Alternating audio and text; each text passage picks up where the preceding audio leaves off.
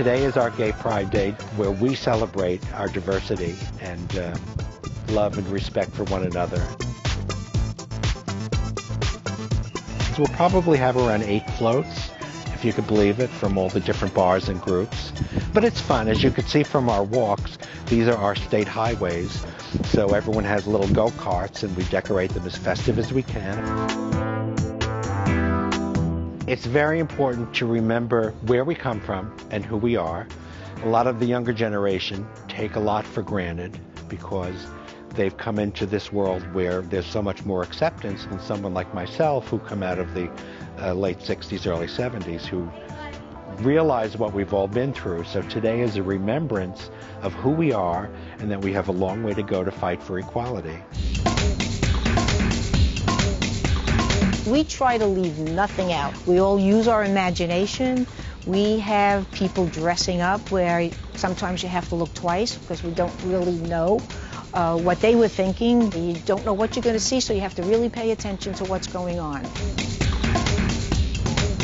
Each year, the Arts Project, we elect a new homecoming queen. And the homecoming queen will have her very own float, the Majesty. And she will have an entourage of people following her on her float, and she will go up and down the boards giving her queen wave. Well, they have a little get-together pageant out here, and I did not know who was entering and who wasn't, and I figured this is a great year to do it. So I got on stage and people cheered for me, and here I am.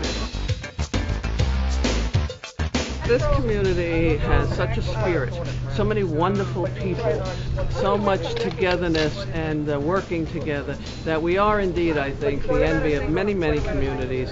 When we were young, quite frankly, it was against the law to be gay. You could be arrested just for being gay, and this was a place where we could come to and be ourselves and walk openly on the boardwalks and hold hands and bask in the summer and put on theater and just have a good time together. And so the history of being gay people is very founded in this place. I marched and walked to Washington, and I marched in the parades in the city since conception. And to show your pride is a very, very important thing, that we're all one community, we're all people, just living in this world all together. Today, it's more important than ever because of the tragedy that happened in Orlando, and I think we need to just show people that one person who's acting like a complete and utter maniac isn't going to come and scare us out of our truth. We fought too hard to turn back now. And we're not going to hide. We're going to be out loud and proud, and we're one pulse. We're one pulse.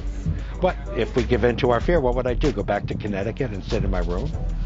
I mean, you know, we have to go on living, period, flying around the world, being gay, being who we are. You know, you can't let anything get in the way. You just have to move on. Just because of one sick person and an ideology none of us, believe in.